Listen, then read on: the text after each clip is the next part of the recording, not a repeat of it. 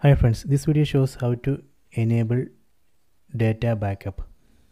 Open settings, tap on the settings app icon, then go down, then select system, then select backup. So right now it's off. I am going to enable backup. Tap on this turn on, tap on this.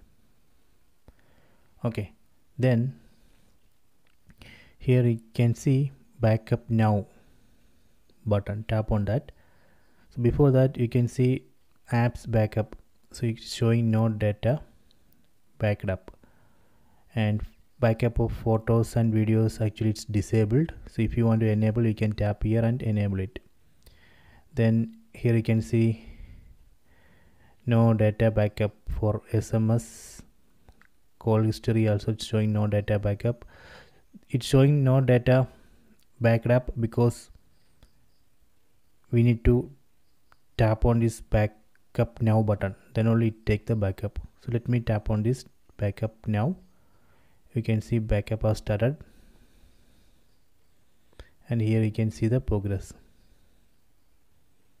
So it will take some time. So if you want to take backup of photos, your photos and videos to Google, you can tap here and enable this option. So it will take backup of your photos and videos to this Google account.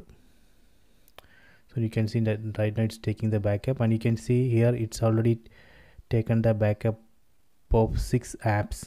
You can see 6 apps.